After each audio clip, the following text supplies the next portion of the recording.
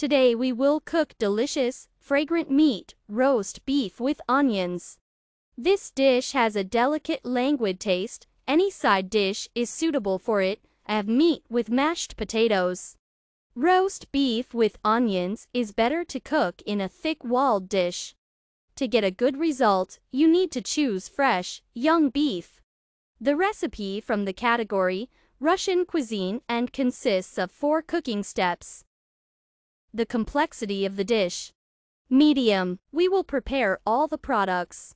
Wash the beef pulp well. Process the meat and cut into pieces of 50 to 60 grams. Put it to boil in a small amount of water. As soon as it boils, remove the foam and add salt. When the meat is almost ready, add ghee.